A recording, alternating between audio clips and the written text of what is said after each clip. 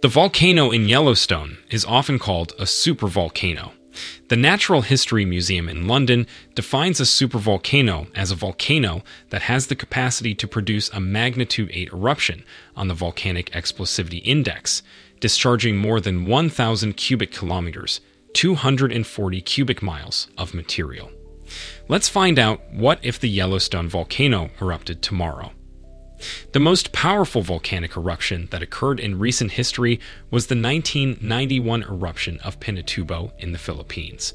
For comparison, this eruption was rated a 6 on the Volcanic Explosivity Index, 2 orders of magnitude, or 100 times smaller than the benchmark eruption for a supervolcano.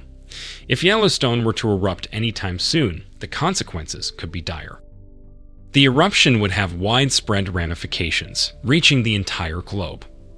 Ash from the eruption is the biggest concern for volcanologists. This ash could coat a surrounding region 500 miles, 800 kilometers, across with a thickness of more than 4 inches, 10 centimeters. This would clog water sources and destroy local agriculture. Along with the ash, the gas would also be emitted. If the explosion were large enough, this ash and gas could be flung all the way into the stratosphere, blocking sunlight and lowering global temperatures by a few degrees for a number of years. In addition, according to the U.S. Department of the Interior, the surrounding states of Montana, Idaho, and Wyoming would be affected by pyroclastic flows, the deadliest volcanic hazards, extremely hot and fast-moving mixtures of solidified lava, volcanic ash, and hot gases. As the mix amassed and rose over thousands of years, the pressure eventually would push the ground up into a dome shape and create cracks along the edges. As that pressure was released through the cracks, the eruption could be expected to kill as many as 90,000 people immediately.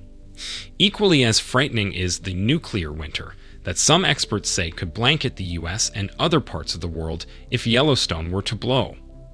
Sulfuric gases released from the volcano would spring into the atmosphere and mix with the planet's water vapor.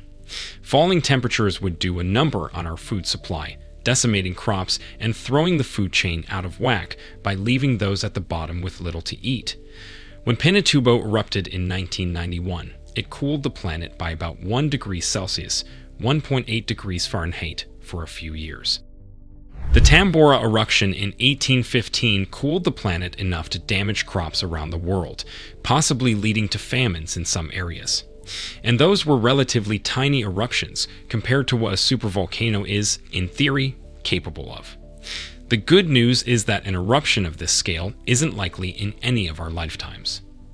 Yellowstone last erupted about 640,000 years ago, and the U.S. Geological Survey says the probability that it will blow its top again is about 0.00014% each year. Michael Poland, a geophysicist in charge at Yellowstone Volcano Observatory, says that the Yellowstone volcano is being actively monitored so that his team could spot warning signs before an eruption would occur. He explains that the Yellowstone volcano will not erupt anytime soon, noting that there must be enough eruptive magma beneath the surface and enough pressure to cause the magma to ascend, neither of which currently exists. According to Poland, Yellowstone is relatively stable right now. This is perhaps the most common misconception about Yellowstone and about volcanoes in general. Volcanoes don't work on timelines, Michael Poland said. More often than not, a volcano's activity is a direct consequence of the magma supply. Some volcanoes do seem to have regular eruptions, but this is because the magma supply is relatively constant. Think Kilauea in Hawaii or Stromboli in Italy, Poland said. His team keeps track of subterranean activity as warning signs for possible eruptions. They track seismicity, the frequency of earthquakes, and ground deformation. Poland states that thousands of earthquakes over a short period of time, a few weeks, coupled with extreme ground formation, tens of centimeters over the same time period, would be noteworthy. He notes that park-wide changes in geyser activity and thermal and gas emissions would be telling as well. Thus, his team also tracks the temperatures of thermal features. They look at overall thermal emissions from space, collect gas and water to assess their chemistry over time, and track stream and river flow and chemistry. Research recently published in Science claims that the Yellowstone volcano holds more liquid molten rock, or magma, than previously estimated. Poland explains that this result is not cause for concern, but merely confirms what scientists already knew about Yellowstone. He says that the initial findings found that the magma chamber beneath Yellowstone was only 5 to 15% molten, whereas the new research claims it is closer to 16 to 20% molten. The conflicting results used the same data set, but the larger number resulted from the use of more advanced analysis techniques. Poland is reassured by these results, and his take-home message is that Yellowstone's magma chamber is mostly solid, meaning that the likelihood of a consequential and imminent eruption is low. To see beneath the surface, scientists use information gleaned from the speeds of different types of seismic waves as they travel through the ground. Seismic waves are known as S-waves, are particularly useful when looking for melt because these waves slow down considerably when they encounter any liquid, such as water or molten magma. Researchers use the time it takes for an S-wave to travel from a transmitting source to a receiver compared with the time it takes for other types of seismic waves that don't slow down in liquids to estimate how much melted magma there is. Before the rise of supercomputers, scientists would imagine the seismic waves as moving along a simple line from point A to point B. Then they would convert the travel time for the wave to a velocity, and from there estimate some amount of liquid present. But waves don't really move in a line, they radiate outward, they diffract. When encountering a subsurface feature that could slow them down, they might bend around it rather than barrel through it. Those additional wave movements add a lot of fine detail to the picture, but they also require a lot of computational power. Today, such calculations are possible.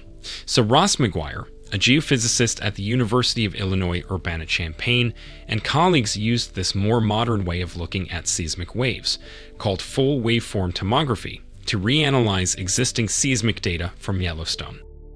Peering between 3 and 8 kilometers underground, the team recorded S-waves as slow as about 2.1 kilometers per second, occurring near the center of Yellowstone's caldera. That's appreciably slower than previous estimates of 2.7 kilometers per second, Ross McGuire said. It's not certain how the melted part of the magma is distributed, but the most likely scenario is that most of the liquid is isolated, with tiny amounts of melt locked away in the spaces between the hardened crystals. The critical melt fraction at which the volcano might be prepared to erupt is more like between 35 and 50%, the team notes. We're not absolutely pushing the limit in terms of what we can do, McGuire says, but we're getting kind of close. One interesting implication, McGuire says, is that Yellowstone may spend large portions of its life cycle with higher melt fractions than thought. A new study has found that before a catastrophic eruption takes place, the ground will likely begin to swell up.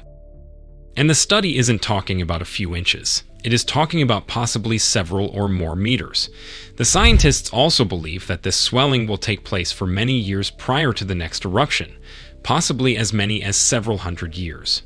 The big takeaway here is that while the next Yellowstone eruption will change life on Earth for a while, it will still exist, and there will very likely be an incredible warning period to prepare. So that's it. Please like, share, and comment your thoughts below if you liked this video. Remember to subscribe to see our next video. Stay safe, and we will be back soon with another